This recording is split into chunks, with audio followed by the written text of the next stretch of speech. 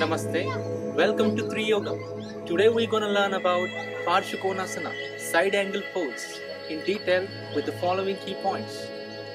Meaning of the asana, steps with breathing, adjustments, benefits, contraindications and variations.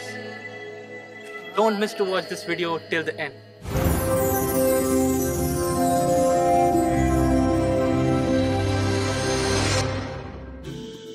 Meaning of the asana. Parsvakonasana. In Sanskrit, Parsva means side, Kona means angle, Asana means pose. In English, it's called side angle pose. Steps with breathing. Feet together, stand in Tadasana, hands on your waistline. With exhalation, feet apart by 4 to 4.5 feet or as much comfortable from your side. Turn your right foot towards your right side. With exhalation, bend your right knee until your right thigh parallel to the floor and your knee perpendicular to the floor. With inhalation, lift your arms at the shoulder level, palms facing down. Now slowly gaze at your right fingertips. With exhalation, lay the right side of your torso down onto the top of the right thigh. Press the right fingertips or your palm on the floor just outside of your right foot. And try to extend your left hand until your left biceps close to your ears and gaze at your fingertips. Maintain the final position from 30 seconds to 1 minute. With inhalation, bring your arms parallel to the floor and gaze at the front. And extend your knees slowly. Bring your hands on your waist and slowly turn your foot forward and close your feet together and relax in Shitila Tadasana. Adjustments of Parsvakonasana. Adjustment number 1. Your knee should not cross over your toes. Adjustment number 2. Your left thigh should be parallel to the floor. Adjustment number 3. Your hip should be pushing forward, do not push it back.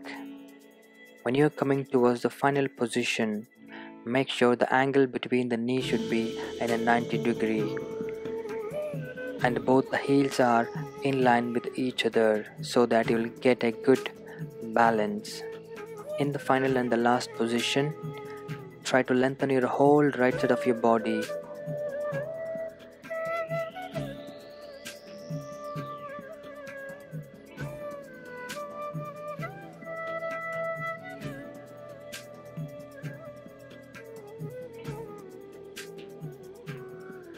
Variations of Parsvakonasana. Variation number 1. Bend your knees.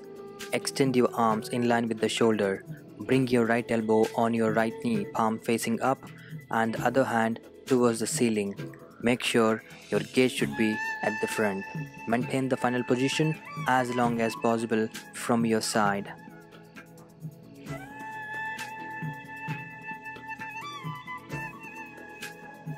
Variation number 2.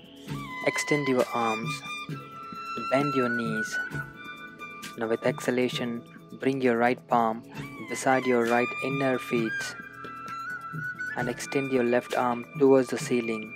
Make sure your gaze should be at your left fingertips. Maintain the final position for as long as possible.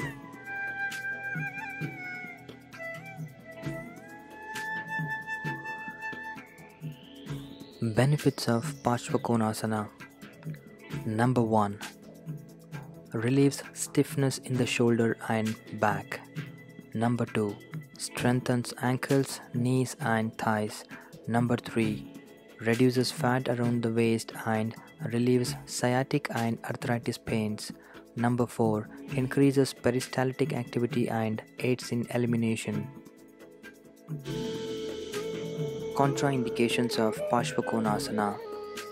This asana is strictly prohibited for people with injury of the knees, hips, shoulder and ankle, high or low blood pressure, any spinal injuries and insomnia. If you like our content in the video, hit the thumbs up.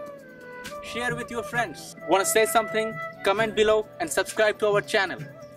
And don't forget to press the bell icon.